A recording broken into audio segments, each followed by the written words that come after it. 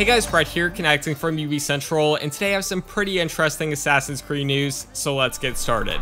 First up, the Assassin's Creed movie Twitter has recently revealed a brand new poster for the upcoming movie, and I have to admit, it looks very badass. Also, it is worth noting Aguilar is in fact missing his ring finger on his left hand, and a ton of fans have been speculating on why this is, especially because the practice of removing your finger should have phased out in the 1400s. A lot of people have said it's just because of the assassin tradition, just to show you're faithful. Some have said he was tortured and maybe it was cut off. And then this person said maybe it was just an ironic accident. But yeah, that's definitely interesting to say the least.